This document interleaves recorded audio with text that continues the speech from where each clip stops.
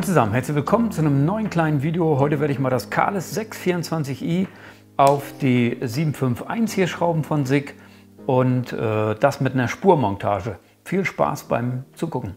Was brauche ich dazu? Natürlich mein Zielfernrohr und das entsprechende Drehmoment, um das nicht kaputt zu machen.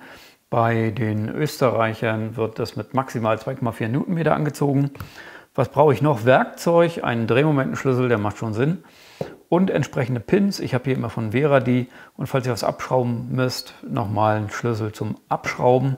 Und die entsprechenden Bits, die man dafür einsetzt. Und zwar neue würde ich dafür nehmen. Was braucht man noch? Eine Montage logischerweise. Ich habe hier eine Spurmontage und zwar diesmal eine mit einem Quick Mount dran. Und die habe ich ja noch nicht verbaut. Und mal sehen, wie die funktioniert.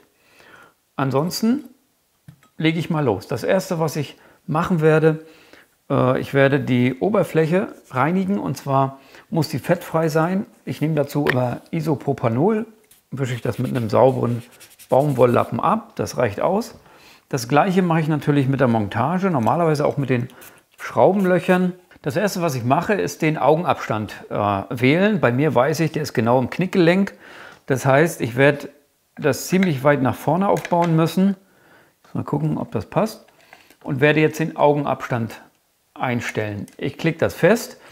Wenn das nicht richtig hält, dann muss man das einfach durch die Schraube ein bisschen weiter zudrehen. Aber das Problem ist, man darf das nicht zu stark dran drücken, dann geht das Ganze kaputt.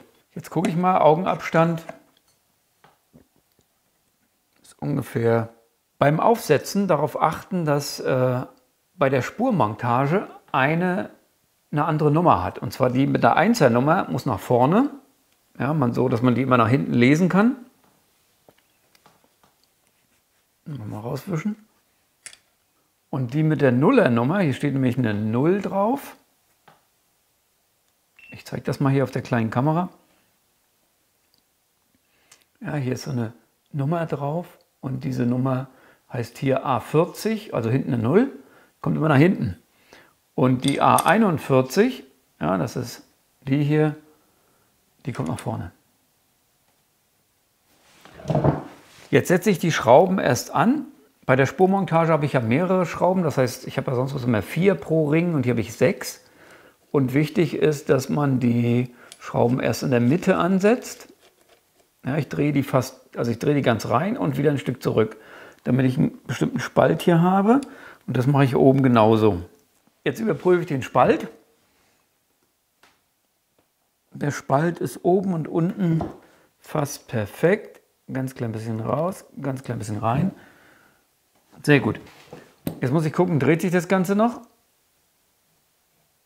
Ja, dreht sich noch ein bisschen. Das gleiche mache ich mit der hinteren, also nur die mittleren Schrauben, reicht völlig aus.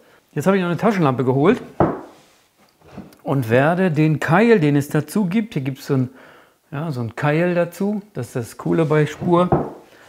Und den kann man jetzt hier unten reinstecken, den Keil. Ja, den steckt man hier unten einfach rein. Und dann kann man, muss ich mich mal ein bisschen runterbücken, jetzt kann man von hinten leuchten und gucken, ob der Schlitz gleichmäßig ist. Nee, ist nicht.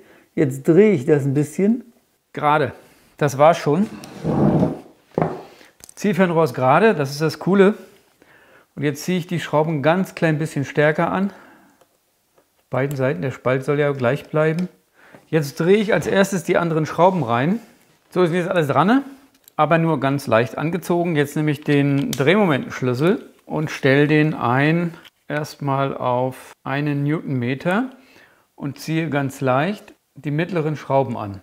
Und ziehe die anderen nach. Und zwar immer über Kreuz und zwar auch erst leicht. So, jetzt ziehe ich die auch wieder alle auf 1 Newtonmeter an. Die sind jetzt alle auf 1 Newtonmeter angezogen. Jetzt drehe ich das Ganze hoch auf 2,4 Newtonmeter und werde erst wieder die mittleren stückchenweise anziehen, also nicht gleich volle Pulle. Jetzt habe ich die äußeren auch auf 2,4 gedreht. Und jetzt muss ich die inneren nachziehen, weil die garantiert nachgegeben haben. Ich gucke mal, weil das immer wieder etwas nachgeben wird. Und zwar so lange, bis sich keine weiter anziehen lässt. Alle sind jetzt mit 2,4 Newtonmeter angezogen. Im Prinzip ist das schon fertig. Ich gucke jetzt nur noch mal, ob ich ordentlich durchgucken kann. Und damit wäre die Montage fertig und Beim nächsten Mal werde ich das Ganze einschießen. Jetzt ist das DMR ja fast fertig. Jetzt fehlt hier oben noch ein Aimpoint drauf oder ein Falke, je nachdem, was ich drauf bauen werde. Das heißt für die schnelle Zielerfassung, und ich lasse mir hinten noch was einfallen. Ansonsten ist das Ding so langsam komplett. Vielen Dank fürs Reinschauen. Das war schon wieder. Falls euch das kleine Video gefallen hat, würde ich mich über einen Daumen hoch natürlich sehr freuen. Und falls ihr kein Video verpassen wollt, abonniert einfach meinen Kanal. Ich sage ciao, bis zum nächsten Mal.